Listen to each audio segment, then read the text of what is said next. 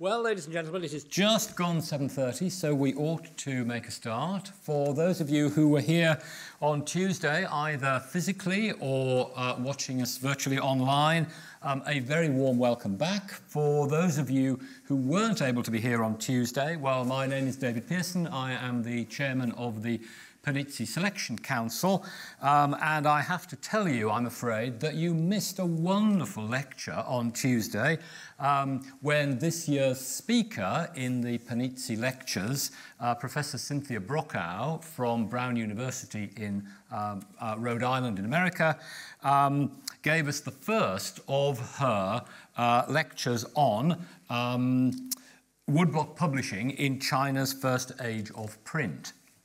But those of you who couldn't make number one, it's never too late to start.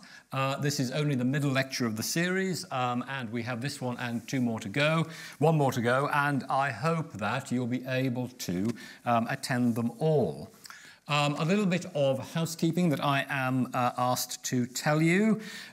We will have some questions and answers at the end of the lecture, and those of you who are watching virtually will have the opportunity to submit any questions through the tab at the bottom of the screen, and you can do that at any point during the lecture or at the end, and I should be able to see them on my iPad, and we will be able to box and cox between the questions that come in from outside and any questions that come in the room.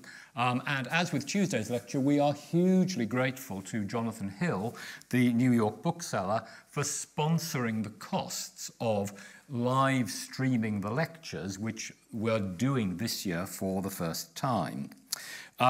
For those of you who are here physically, the good news that I can give to you is that the bar outside is going to be open at the end of the lecture. And anybody who has the time to stay for a little bit of British Library refreshment, as I say, there will be an opportunity to partake of that at the end. I think that is as much as you need to know from me for now. The main event of the evening is definitely not me. It is Professor Cynthia Brokaw, and she is going to talk to us tonight about the publishing boom of early modern China and late-Ming book culture. And Cynthia, the stage is yours. Thank you.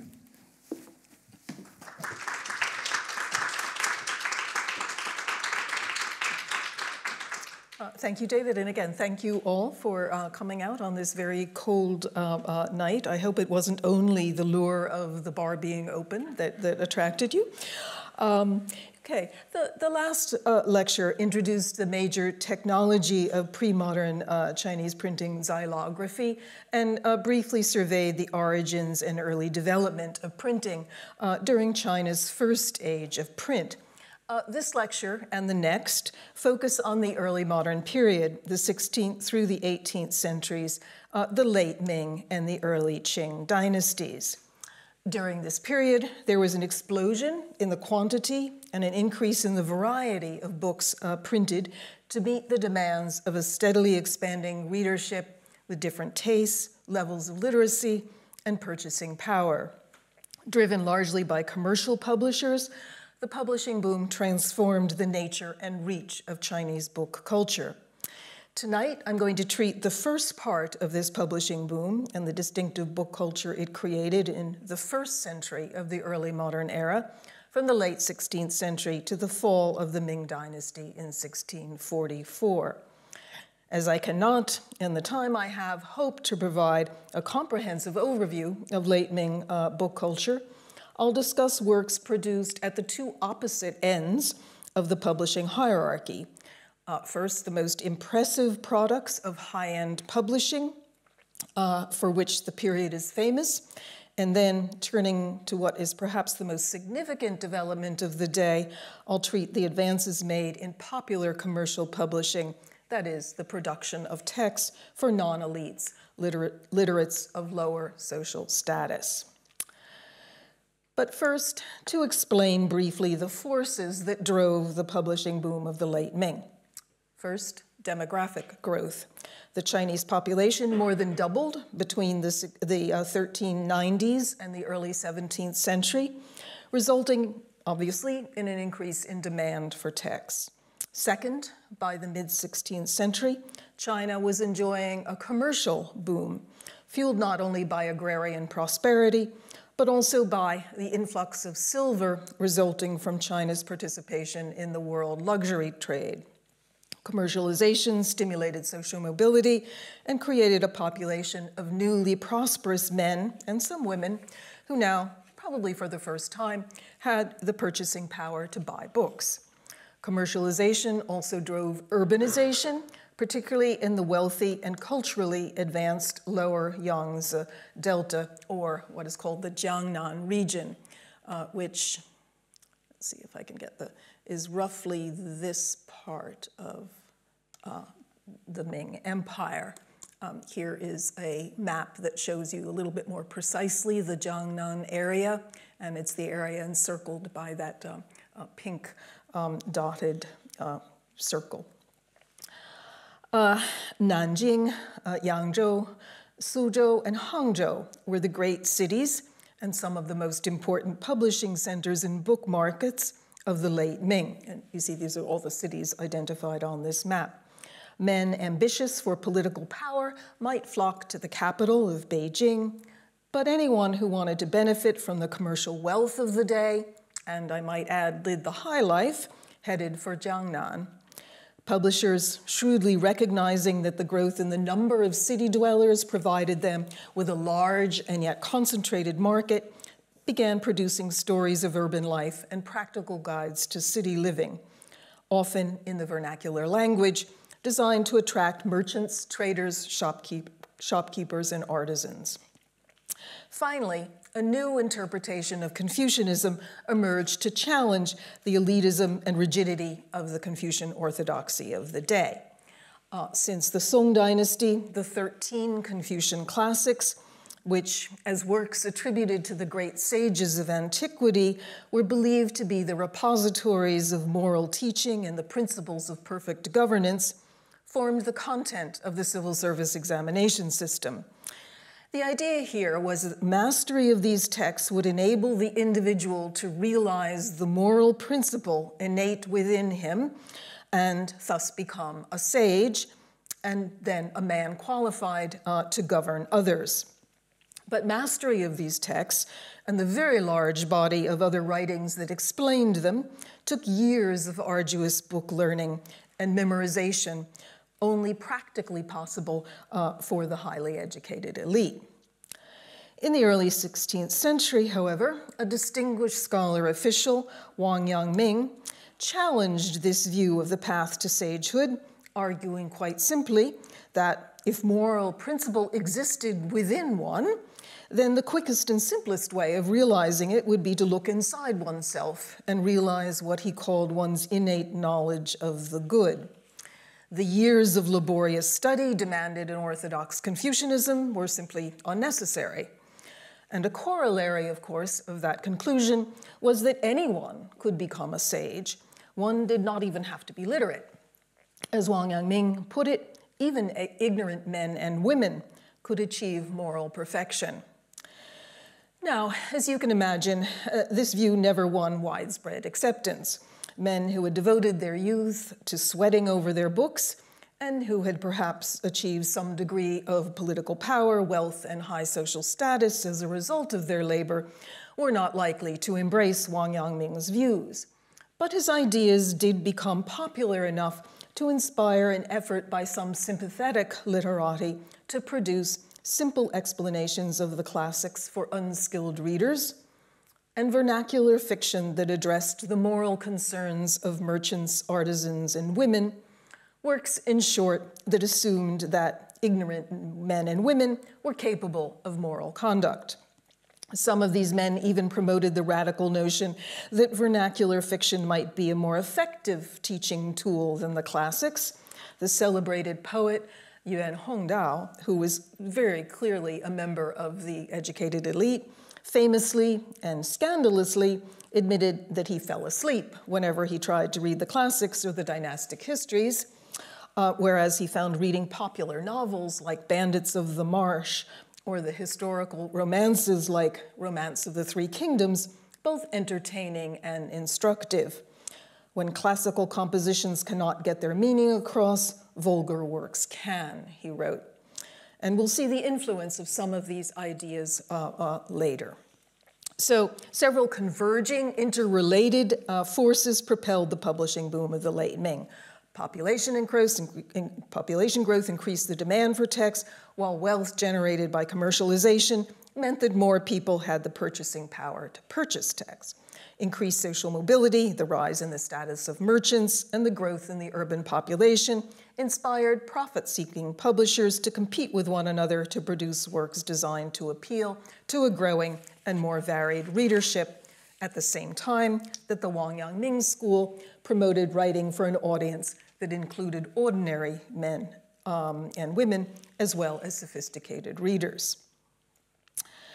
Now, as I've indicated, it's actually this last development, the expansion in the book market and in readership, that actually interests me in my own research most. But it would be remiss of me not to devote some time to what are undoubtedly the most beautiful and the most technologically innovative works produced for elite readers in the Late-Ming.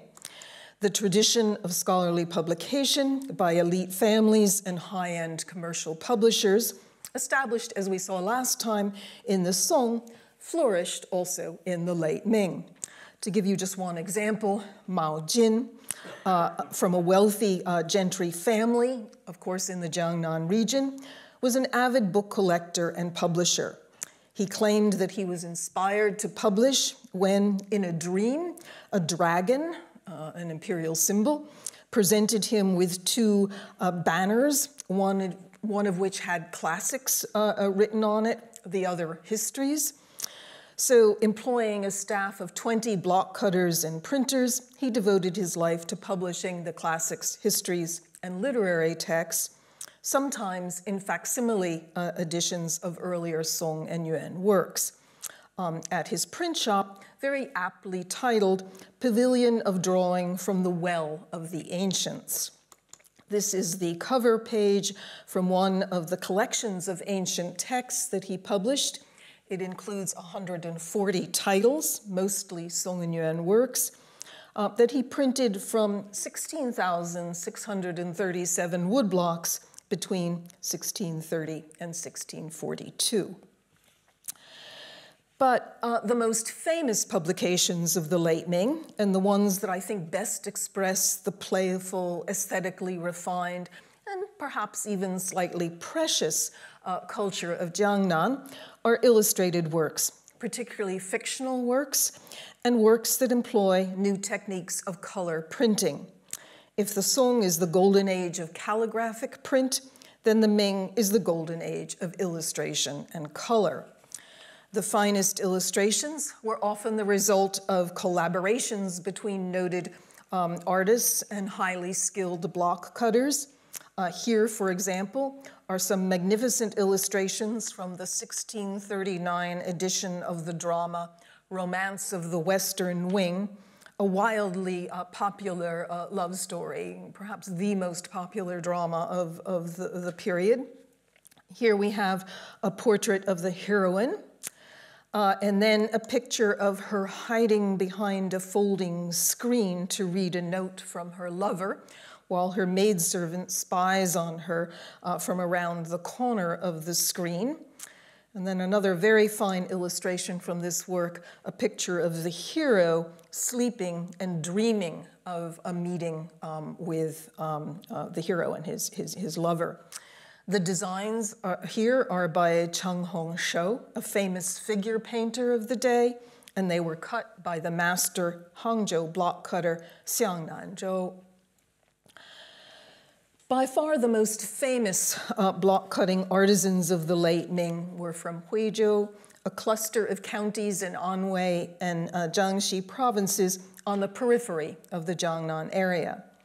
As Michela Bizzotti notes in her study of these cutters, members of the Huang lineage of Huizhou in particular became famous for their cutting skill, so much so that they were often lured to Nanjing, Hangzhou, and Suzhou to cut for elite commercial publishers in those cities.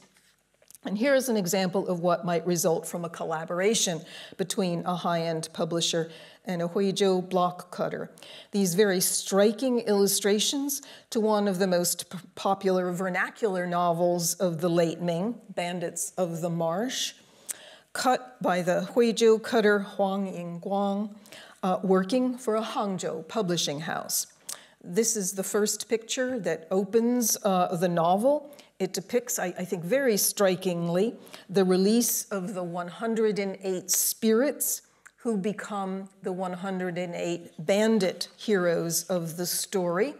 And I think you can see right there, that is one of the spirits emerging in this cloud of black smoke to take his place in the story. Here is another illustration from this work showing one of the heroes assaulting a neighborhood bully whose victims cower at the left, anxiously awaiting the result of the fight. Huizhou was also famous as the home of some of the most prosperous merchants of the Late-Ming. The commercial wealth of Huizhou supported the publishing efforts of many members of the merchant lineages. Notable here is the rather enigmatic Wang Tingna, scion of a merchant family, who, although he funded his very comfortable lifestyle from his family's commercial wealth, rather ostentatiously chose to devote his life not to commerce, but to engagement with the literati culture of Jiangnan. A bibliophile, he also oversaw a publishing house, the Hall of Encircling Jade, which produced some dramas for which he falsely claimed authorship, and a few beautifully illustrated vanity publications designed, it seems, to display both his mastery of his elite aesthetics and his great wealth. Here are two illustrations from one of his works that is presented as a manual on chess, how to play chess, but which in fact seems intended to show off Wang Tingna's large and luxurious garden and his enjoyment of an elite pastime. The designs of this very striking publication were by the artist Wang Geng. The images were cut by the noted Huizhou block cutter Huang Yingzu. It is, however, in the arena of color printing that Late-Ming publishers produced their most spectacular effects. The Ming is the age when color printing was used most lavishly and to greatest effect in a variety of different ways. The Min family and Ling family publishers of Huzhou, near the city of Hangzhou, again in the Jiangnan region, specialized in the production of multicolored editions of the classics, histories, medical texts, literary collections, etc., sometimes using up to 5 different colors to print these texts. This Min family edition of the Songs of Chu, which is an ancient poetry collection, is printed in 3 different colors. You see the main text in the large black characters are accompanied by a sort of standard commentary, also in black, but in interlinear, 2 columns of interlinear characters. But then you see additional characters are printed in the upper margin. Again, these would be considered eyebrow comments, if you remember that term from the previous lecture. And then, of course, the punctuation and emphasis markers are also in color. Now, we might imagine that the purpose of this kind of color printing was clarity, that it was used as an aid to help the reader distinguish between text and commentary and additional commentaries. But the publisher, Min Xiji, reveals that the true motive was aesthetic. The different colors enlivened what might otherwise be a very boring text. In the preface to another multicolored work, an edition of the Confucian classic Spring and Autumn Annals, which traveled with its most popular commentary, the Zuo commentary, he explains, In printing of the past, commentary and punctuation were all printed in black, and readers attuned to aesthetics found these texts boring to read. Now we add a separate block, print the classic and the Zuo commentary in black, the commentary in vermilion, and proof no more than 3 to 5 times. The extra spent on cutting is worth it. Now opening the book is rewarding to the heart-mind. Now, if one embraces Min Qiji's aesthetic sensibility, then one will find the color-printed pictures of the late Ming even more rewarding to the heart-mind. Color was used to embellish catalogues of ink cakes, as in this very famous ink garden of Master Chen, with designs by a contemporary artist, Ding Yun Peng, published in the early 17th century. In this catalog of embroidery designs called a collection of scissored clouds. In a sex manual, this is the title of the work, printed in 5 colors and again cut by a Huizhou block cutter. And here is an actual illustration from the text. I chose the most chaste illustration so as not to offend anyone's sensibilities. This is the beginning of the text, as you can probably guess. And then also travel albums or tourist albums. This is a leaf from Scenic Views of Lakes and Mountains, which contains a series of illustrations of literati tourists traveling around to famous sites in the area of Hangzhou, which was a very famous tourist attraction. Now, the late Ming is also the period when the techniques of color printing were most fully developed. As is the case with printing itself, there were several different methods of color printing in use. Colors might be printed all at once or in sequence from a single block, or different blocks might be used to print different colors. By the 1620s, a method called printing by assembled blocks had been developed, and it is this technique that produced the great masterpieces of Chinese color printing. A separate block was cut for each of the colors to be printed, as you see depicted here, but each block was cut from small pieces of wood, so that they were just a few millimeters larger than the area that they were to be used to print. And they were used to print just one element of the image in a pre-planned sequence. And this print gives you some idea of how that worked. The flexibility of the assembled blocks method allowed the printer to print fine gradations of a single color by applying various tonal dilutions of the color to that, the same block. This method required a high degree of skill. Here is an account of the painstaking, very much hands-on methods that were employed to achieve fine gradations of color at the most famous color print shop of the day, the 10 Bamboo Studio. In the 10 Bamboo Studio, there were 10 persons whom Hu Zhengyan, and he was the master of the shop, the manager of the shop, does not treat as mere craftsmen. That is to say, he did not see them as socially inferior. They investigate and discuss printmaking morning and evening so that 10 years pass as if a single day, and their skill thus becomes ever more refined. Each of the 10 fingers of the master craftsman is a tool. Printing by pressing with the flesh of the fingers is distinctive. Printing with the fingernail or the fingertip is different from printing with the thumb. In the first impressions, one can see Hu Zhengyan's fingerprints. Isn't that marvelous? And it is this skill that produced one of the greatest works of color printing, the 10 Bamboo Studio Manual of Calligraphy and Painting, printed between 1619 and 1633. a collection of prints of bamboo, flowers, rocks, birds, animals, plums, orchids, etc., accompanied by poetic inscriptions in beautiful calligraphy.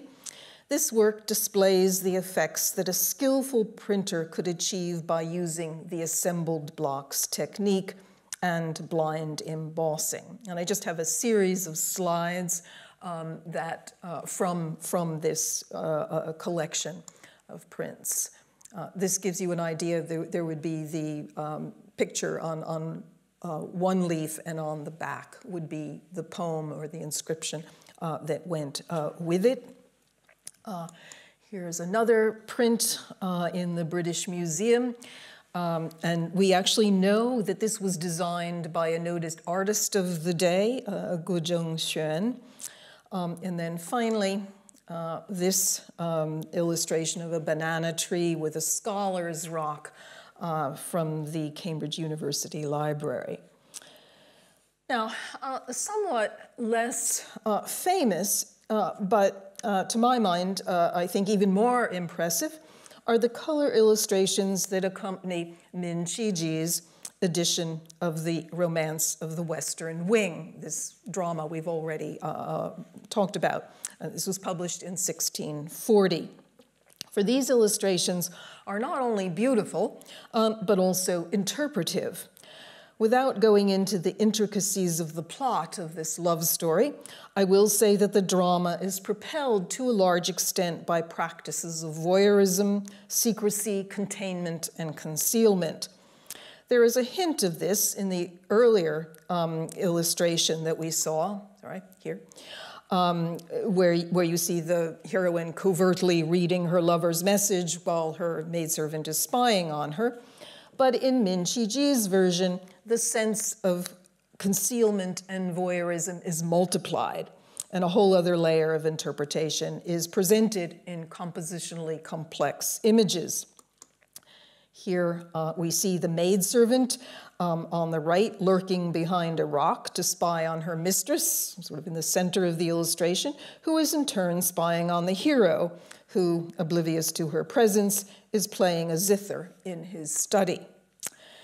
Here is the heroine reading her lover's note before a mirror and behind a screen. The mirror, of course, that archetypal symbol of illusion. And the screen allows the maidservant to conceal herself but spy on her mistress to read her reaction to the note. Then we have this illustration. The hero and the heroine are consummating their love, closed in this bedroom, watched, of course, by the maidservant, the premier voyeur, with a second aspiring voyeur peeking around the wall.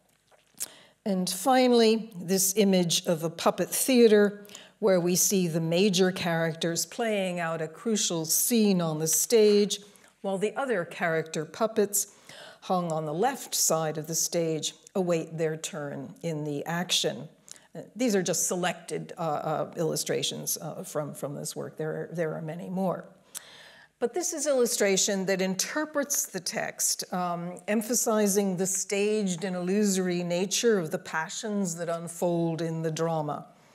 At the same time, they mark this text as a luxury item intended for a rarefied elite, these prints revealing full mastery of the assembled block color printing technique stand at the aesthetic high end of Late-Ming printing. I'm a little bit afraid these illustrations do not really do them justice.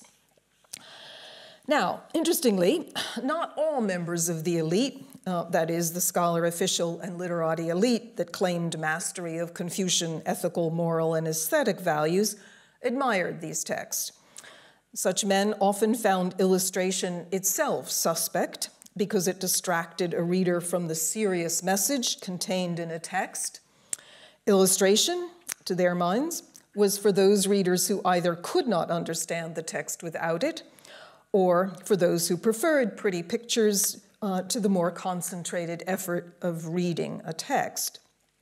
And of course, no self-respecting Confucian scholar would want to be associated with either group. And color, the character for which se is actually associated with sex, made illustration considerably more problematic and morally dangerous.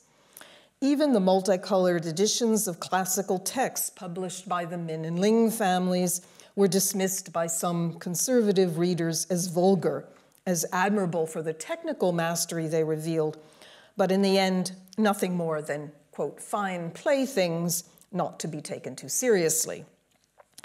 The Ten Bamboo Studio Manual of Calligraphy and Painting was characterized by somebody who was actually a friend of the publisher as nothing more than a, quote, aesthetic amusement. The distinguished literatist Xie Jiaozhe sums up the conventional orthodox stance on such frivolous works. They involve the prolonged concentration of numerous souls, the exhaustion of effort over minute details, the cunning of heaven and the art of man, all vainly to amuse the eyes and ears with marvels.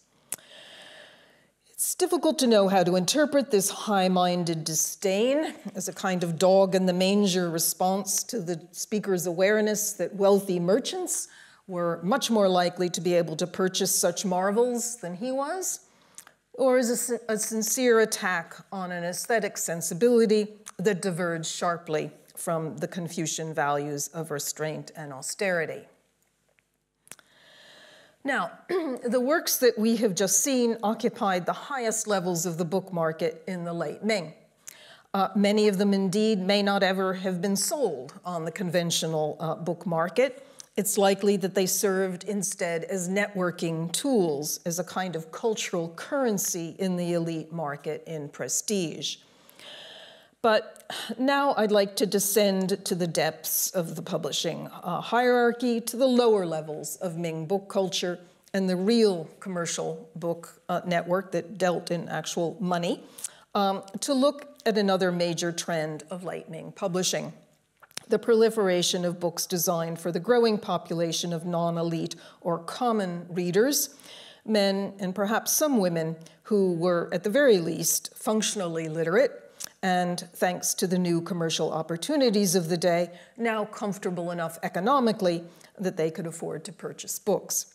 The emergence and importance of this new population of consumers is clearly revealed in the attention that commercial publishers, particularly publishers in Zhenyang, that publishing site outside of Jiangnan in northern Fujian province that we actually talked about last time. It's still very much a thriving publishing site in the late Ming. These were the publishers who, eager to increase profits, were devoted to developing strategies to attract this new audience of readers. And I want now to look at some of the strategies that they employed. First, there is a change in what we might call the calligraphy of print. Beginning in the 16th century, one particular calligraphic style comes into very common use, the craftsman style. Now, this had existed before. It's just in the 16th century it becomes very, very commonly employed. And this is an illustration of a text printed in the cut and printed in the craftsman style. It happens to be a leaf from a Buddhist sutra that was part of the Jiaxing Tripitaka, a printing of the entire Buddhist canon that began in the late Ming but wasn't completed until the early Qing. The dominance of this so-called hard style for the remainder of woodblock printing history is the reason that bibliophiles see the Ming and Qing as marking a decline in Chinese book aesthetics. Craftsman style is characterized by thick vertical and thin horizontal strokes, and then rather rigidly straight and level strokes. And it produced characters that, although you can see if well cut, they're very clear, they lack the grace and individuality of the soft style characters in the best of Song imprints. And here you see the craftsman style on the right and a leaf from a Song edition with this very graceful, flowing, and quite distinctive calligraphy on the left. And I think the contrast is pretty clear. Now, the craftsman style of cutting was embraced by cutters and commercial publishers in the late Ming because it was more efficient to cut and therefore cheaper. A cutter could cut blocks in this style more easily and quickly, first cutting all the horizontal strokes on a block, then turning the block and doing all the vertical ones, etc. And this meant, of course, that the publisher could save on cutting costs and production time, a saving that he might pass, at least in part, on to his customers. But this style had a benefit for readers as well, as Martin Haider has noted, although the craftsman-style characters lacked the elegance and grace of the Song Dynasty characters.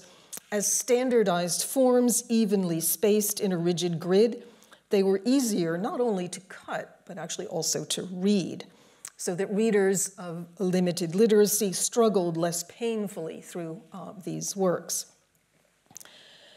Commercial publishers also employed paratextual strategies that made some texts more accessible to not highly literate readers.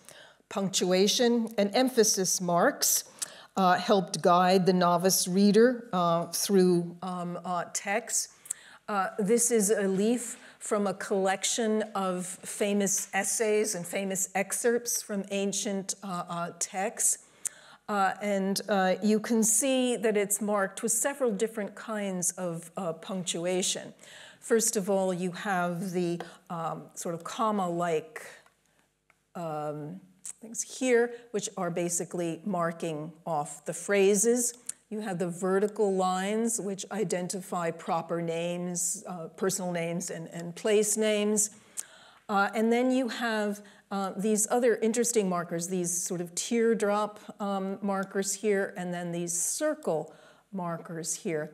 Well, this is a collection, it's an anthology of essays, but it's also designed to sort of teach the reader what is wonderful about these essays, what their literary qualities are, that the reader should study and try to learn how to imitate in his own writing.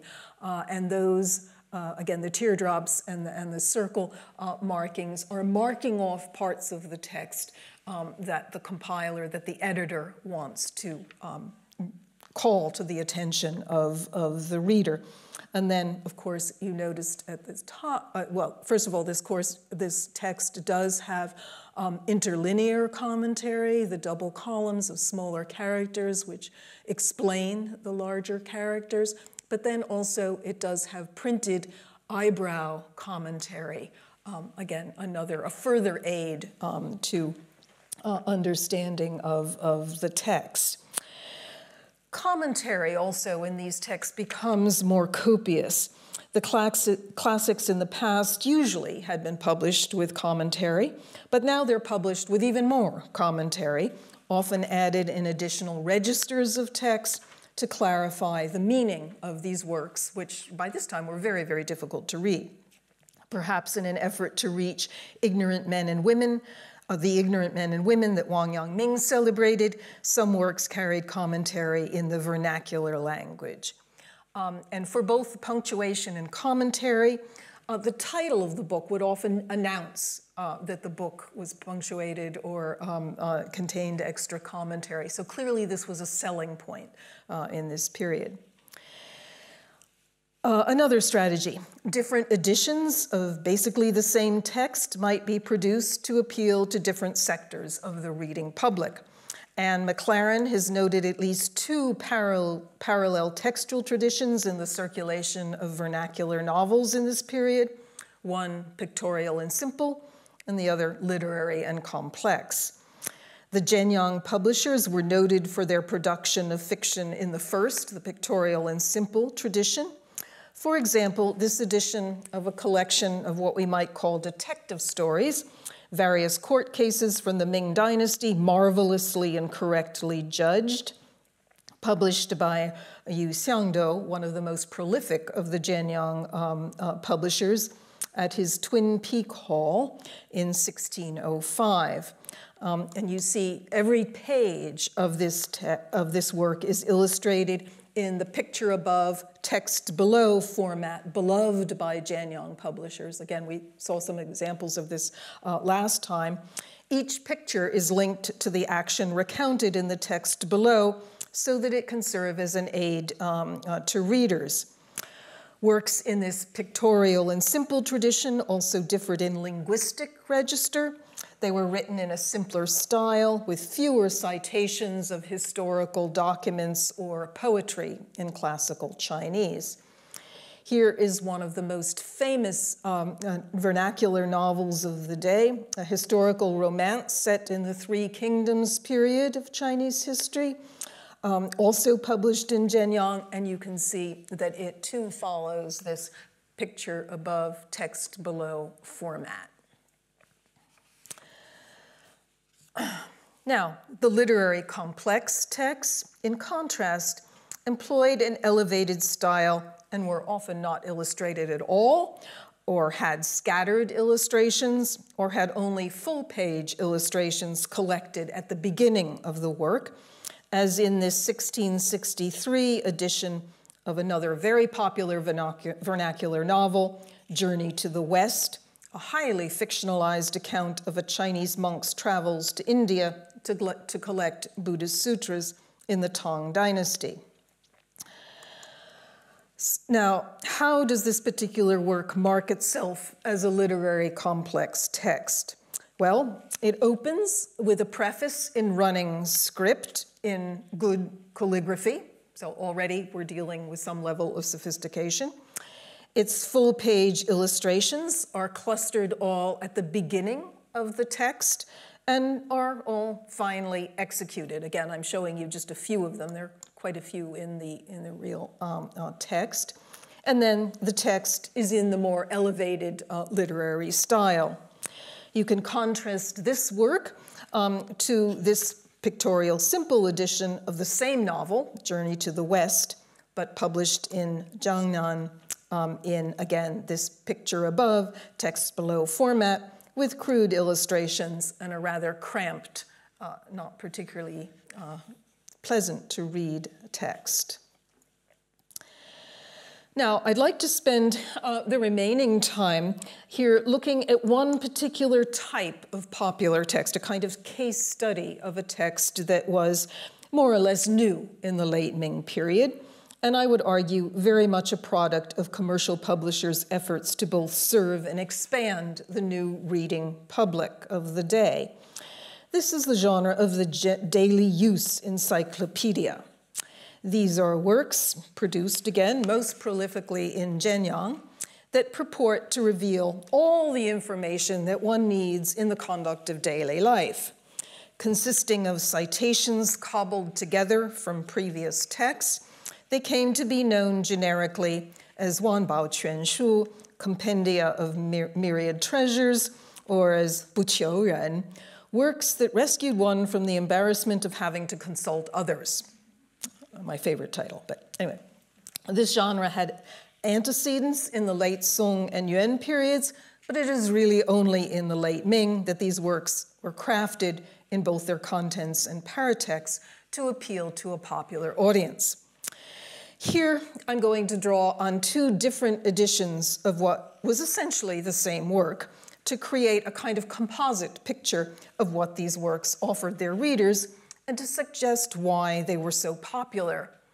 In irresponsibly mixing and matching two texts in this way, I am operating very much in the spirit of these works. Their compilers, who were very often also their publishers, were promiscuous mixers and matchers, that is to say, pirates, never hesitating to lift pictures or text, sometimes whole chapters, from other Wanbao Quanshu in order to put together what they could claim, obviously very dubiously, was a hot off the blocks, up-to-date new edition, informing readers of the latest trends. The base text that I'm using here is Santai's infinitely useful guide to how to do everything right for the convenient consultation of all the four classes under heaven, newly cut. Compiled by, once again, the Jianyang publisher Yu Xiangdou. he had many names, and one of them was Santai. So when it says Santai is infinitely useful, it's Yu Xiangdou's infinitely useful work. The second work, which traveled under the title of Orthodox Guide to a Myriad Categories of Useful Information for All, compiled at the Pavilion of Revered Culture so that you need not seek the advice of others, just newly cut.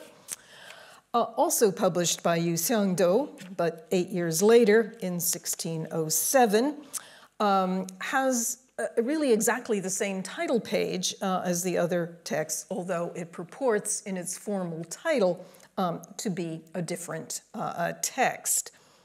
In fact, it's not all that different.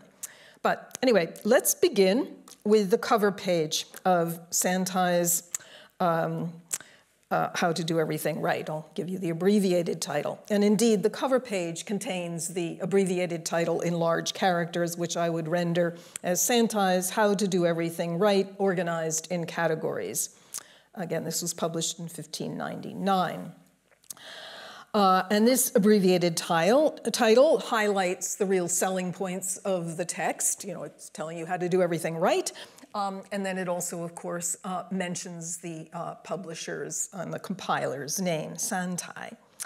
The cartouche at the top of the page presents scenes of elite men. They're wearing official caps, engaged in high-status leisure activities. Here, this gentleman is playing the zither. Here, they're playing what seems to be chess.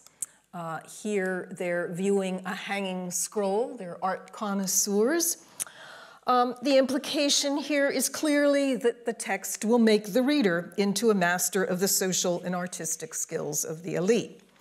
The colophon blatantly asserts the superiority of this production over other commercial Wanbao Quanshu, emphasizing that it conforms to the highest scholarly standards, and once again drops the name of the publishing house. Commercial shops publish all sorts of books, often producing old works over and over, which is, of course, exactly what Yu Xiangdou does. But anyway, taking one part and discarding 10, rejecting the fine and selecting the coarse. Scholars everywhere distrust these works. This shop recently published this work, titled How to Do Everything Right. It is topically arranged with all the information you need provided. On opening the book and beginning to read, you will see that it is so comprehensive that you will need not to seek out other texts. Buyers, please acknowledge the Santai House as the registered seller. The preface on the following page emphasizes the practical usefulness of the work. Yu Xiangdou opens with a complaint about what we might call information overload, asking rhetorically, "The number of books is now boundless as the ocean. How can we read them all? If the multitudinous techniques of the 100 schools are not abridged and edited, then who will record them? Who will transmit them?" He announces that he has nobly stepped up to the task. "I have availed myself of my spare time to collect all the techniques." And here he means the techniques of medicine, divination, physiognomy, fate calculation, et cetera, divide them into categories, bringing together the essential and selecting the best. He assures the reader that all matters of practical worth have been gathered together. Nothing in the world and nothing of daily use has not been searched out and included. And the title, How to Do Everything Right, means that it provides a model for everyday life. Now, this might seem like actually a rather unexceptional opening to the text, but Yu here is making what is in fact a rather subversive claim about what constituted useful, valuable knowledge. The kind of mundane, practically useful knowledge that Yu is promoting here was not seen as of particular value in the world of the classically educated elite, for whom the eternal truths of the classics were the only useful and worthwhile forms of knowledge. Knowledge of the 100 schools and the multitudinous techniques that Yu Xiangdou is celebrating was actually just the kind of knowledge that had been dismissed, relegated to the preserve of men and women who, as the early Confucian thinker Mencius noted, worked with their hands, not with their minds. Yet here it is made the object of learning, the knowledge that anyone who wants to do everything in the proper fashion must master. It is, as another Wanbao Quanshu more explicitly states, the miraculous knowledge not found in the Confucian classics. From a strictly orthodox standpoint, there is something close to blasphemous in this notion that miraculous knowledge might exist outside of the Confucian classical canon, and for this reason, Wanbao Quanshu have been seen as harbingers of a sea change in the conception of knowledge in the early modern era. But perhaps it's not too startling that works validating mundane knowledge would emerge at a time when a movement for the reevaluation of Confucian thinking was promoting recognition of the moral potential of ordinary commoners, of ignorant men and women, and when there was, in the literary world, an efflorescence of vernacular fiction, which, at least in many of its forms, is grounded in the mundane. The table of contents leads with the full title of the work on the far right. And this title, like all of these works, have extremely long, almost comically long titles that pretty much emphasize the same thing: the usefulness, correctness, convenience, universal applicability, and up-to-datedness of the Wanbao Quanshu. The table of contents dazzles the reader with a list of 43 different chapters. You see the chapters titles in the larger characters at the top. I'm only showing you 2 pages of the table of contents here. Under each chapter heading, the contents of both the upper and lower registers of each chapter are also listed. Now, this work, when we get into its actual contents, it actually opens with a kind of conventional information that any encyclopedia might contain. A chapter on the heavens, on geography, on famous historical figures, on foreign lands. But it then also provides chapters on writing letters and contracts, playing games, learning calligraphy and painting, studying the zither, telling jokes, conducting oneself properly in brothels, curing childhood diseases, casting charms and spells, practicing martial arts, tending to livestock, farming, etc., etc. Again, 43 different topics. Now, what would normally follow at this point on the table of contents would be the first page of the main text. But Yu Xiangdou, never one to miss an opportunity for self-promotion, adds a portrait of himself as a literatus surrounded by symbols, perhaps just a few too many of them to be entirely persuasive, of wealth and learning. He's seated at a desk with an open, whoops, I pressed the wrong button, sorry. Seated at a desk with an open book before him, surrounded by a variety of attendants. He's in a garden with this rather awkwardly depicted scholar's rock here, a pool of what appear to be carp. Again, all these symbols of elite status and learning sort of crammed together rather awkwardly in this frame. In addition to its function as a self-advertisement, this portrait reinforces the notion already set forth on the cover page that the use of this work will make the reader a cultivated gentleman, a literatus. Compiled by a literatus, How to Do Everything Right can teach you too to become a literatus. And then we finally get to the text itself.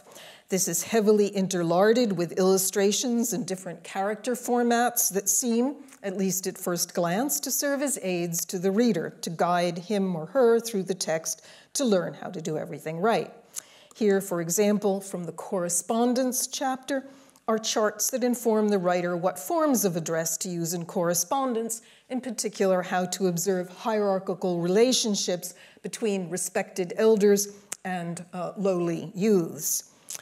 This chapter instructs how to farm the land with illustrations of peasants working their fields.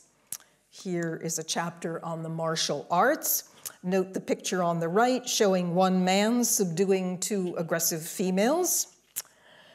Animal husbandry shows how to treat diseases in horses and oxen. Construction explains how to build houses and pavilions. Self-cultivation describes techniques of meditation and physical cultivation. Games illustrates moves in board games.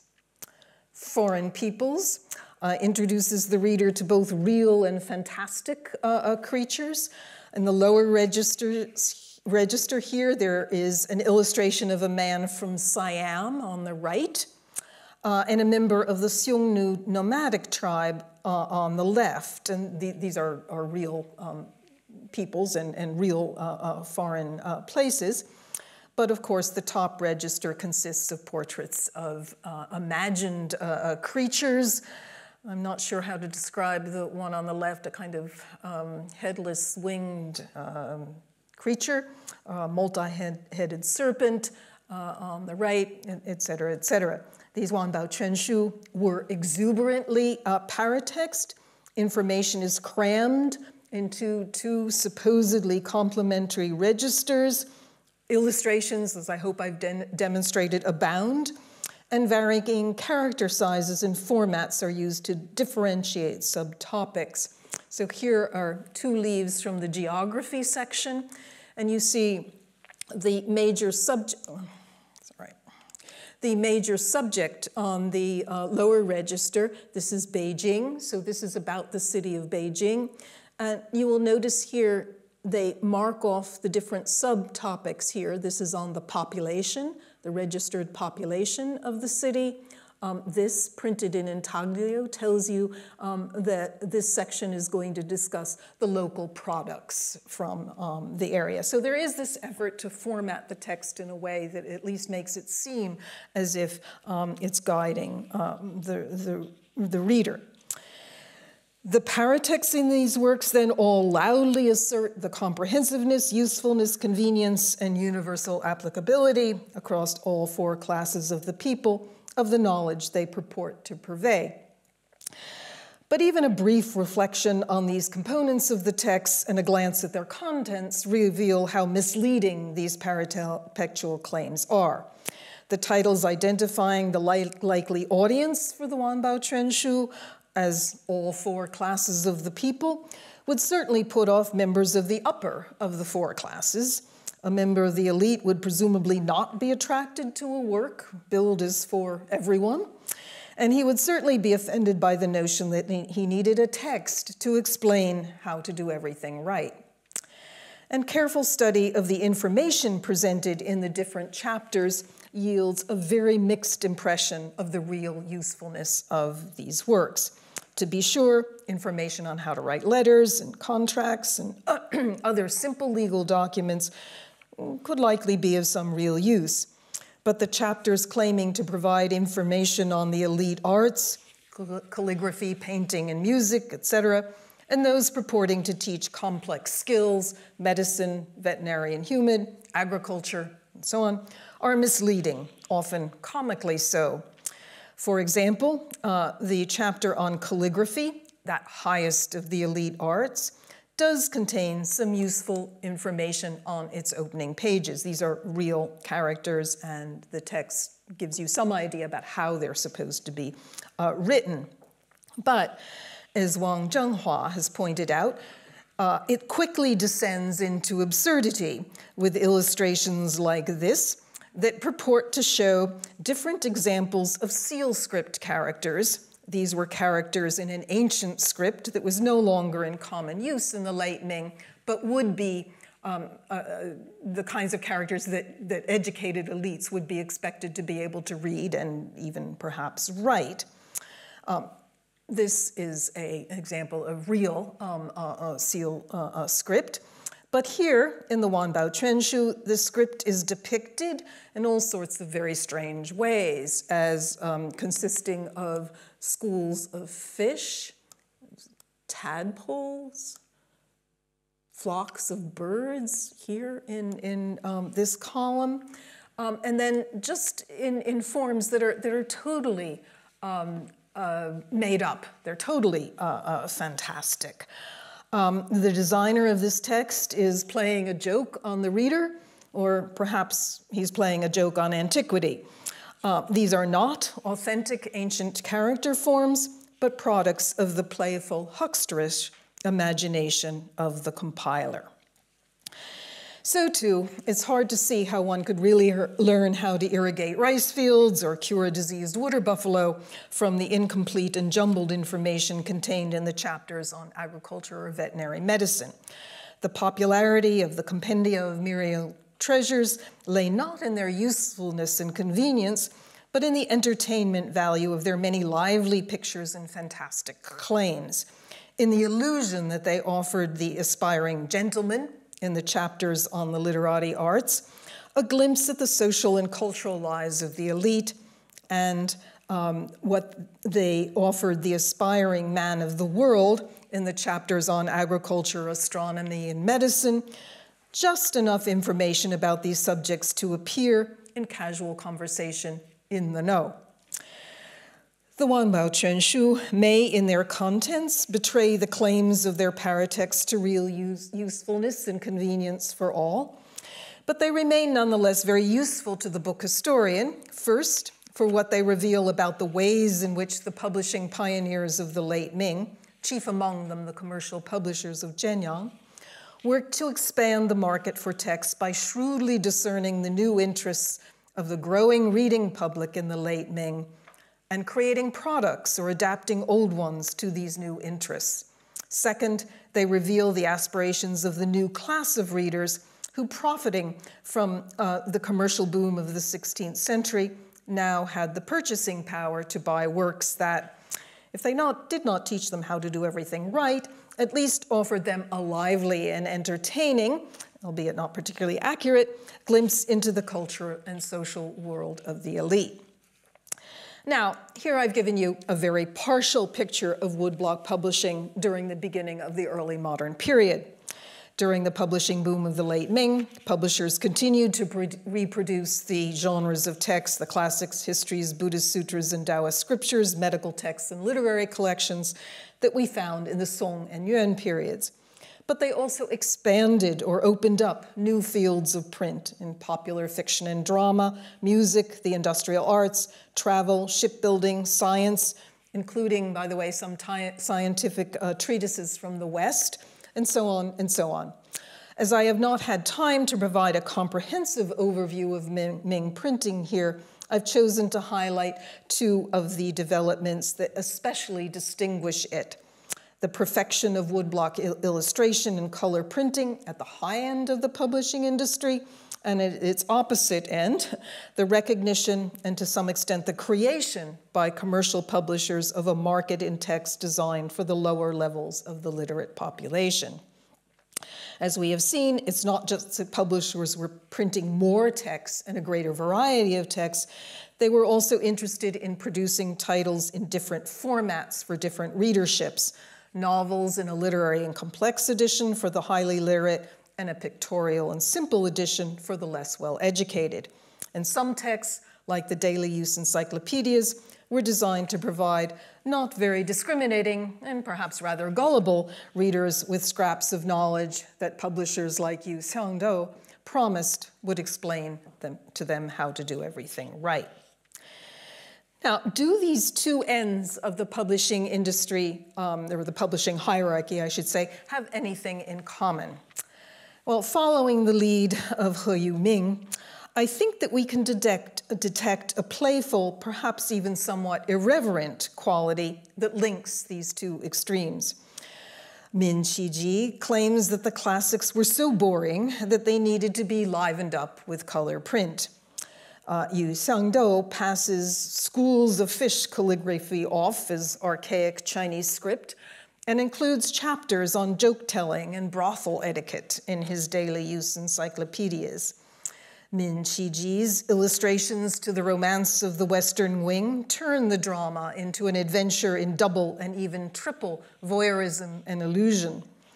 The exuberant, promiscuous, and often deceitful paratexts of How to Do Everything Right, not to mention the presumption of its title, make comically exaggerated claims to contain comprehensive, culturally sophisticated knowledge. All of these choices reflect, I think, a playful, even humorous sensibility that comes close to characterizing what is distinctive about Late-Ming book culture. And it is indeed this character that earned that book culture heavy censure in the more straight-laced Qing dynasty, the setting for the next and final lecture. Thank you.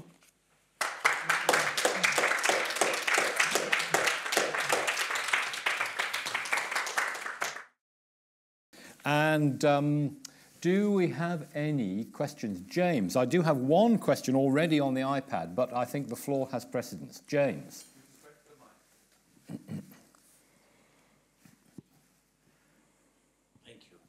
Thank you. That was just an astonishing lecture, and I was struck by the parallels between this earlier commercialization that you were talking about and what was happening in Europe later, from the late 17th century, and then I suppose through maturing, if that's the right word, in the 18th century. But this is all happening earlier, and there were so many fascinating parallels here in terms of market segregation, in terms of puffing the book. It goes on and on, really.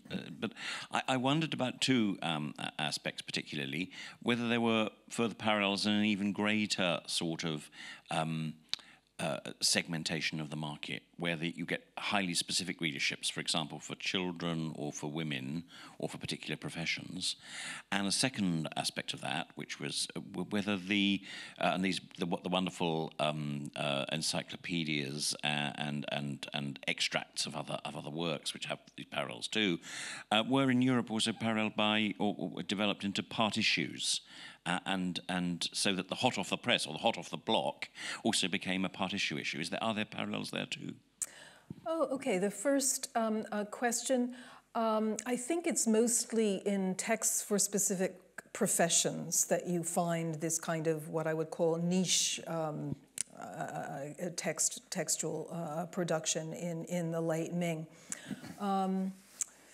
And for children's literature, I don't know that you really have that developing until much later. And you have primers, but things like children's stories and so on, that isn't. Although, actually, there are some encyclopedias that are collections of stories intended for, I think, young students, not necessarily children's, not like fairy tales, but collections that are intended for that. And that is a phenomenon of this particular period. So yes, you are getting the development of kind of niche markets in this period as well. Again, had I had more time, I probably would have gone into that a little bit more thoroughly. And then your second, I couldn't quite understand, you were talking about... The idea of serial publication, that you might part issues and serials. Does that happen? Not to my knowledge. That is, again, a much later development. You mean like the way Dickens published novels? Or something like that, because you were talking about the idea of it being advertised as newsworthy, as hot off the block, as you put it. And so that I wonder whether that developed into saying, even to an extent, look out for the second part, even, or third part, perhaps, or even like a saga over time. Yeah, not really. I mean, you do have sequels to a lot of the vernacular novels, but they're not necessarily. They're just continuations of the story that come after, the original version has been published. So I don't think there's anything like that. I mean, that's a strategy that's used within these vernacular novels.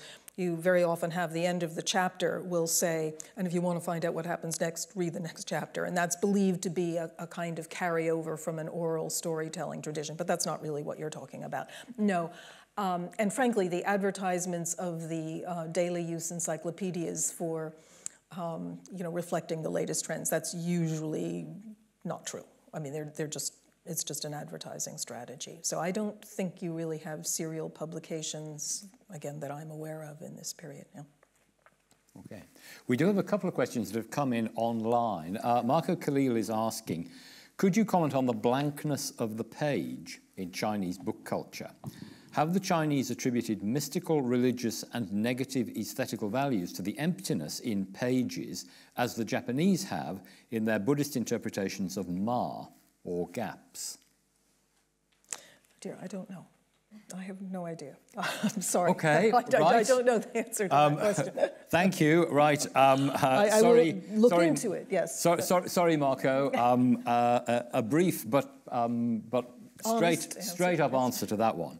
And then Ingrid de Smet is asking, after saying thank you very much for a wonderful lecture, the quality of the prints and their refinement is amazing. Could you say a little bit more about the coloured prints? Perhaps I missed this, but were prints also coloured in afterwards, e.g. on demand of the customer, in the way that prints of the same period in Europe, like maps or city views, atlases, zoological prints, might be embellished with watercolours kind of post-printing?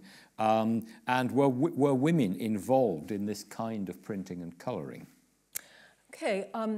The examples I know of actually they're single sheet images usually that would the basically outlines of the image would be printed, but then the color would be added by hand after and this was done particularly for single sheet prints of auspicious symbols that were usually sold and pasted up at the new year as a sort of symbol of the new year. That's the one case I know of that. There are some in the next dynasty, the Qing, the imperial government does produce some texts that are hand painted. You know, the text has been printed, but the illustrations have been hand painted. But those are the only two sort of instances of that kind of work that I am aware of. And then did women engage in this kind of work? That's very hard to say. We don't have very little evidence about women's participation in these crafts. Again, we have a few comments. I think I mentioned one last time where people say even women could cut blocks. And there are, I did do field work in an area in Guangdong province where there was a community of female block cutters active in the late 19th and early 20th century. But in terms of the painting, I'm not aware of women having been very active. Again, for much of this, we just have very little information. Okay, I fear the time has come to let Cynthia and indeed all you good folks go home. But please don't forget, the third and last lecture in the series is next Tuesday. And I hope that you will all be able to be here again, either physically or online then. If you can be here physically next Tuesday, there will be a free bar outside at the end of the lecture, because there will be the traditional British Library reception at the end of the third lecture. But I'm sure you don't need that incentive to come and hear what will clearly be another wonderful lecture. So Cynthia, thank you very much again. Thank you. And we look forward to seeing you again next week. So.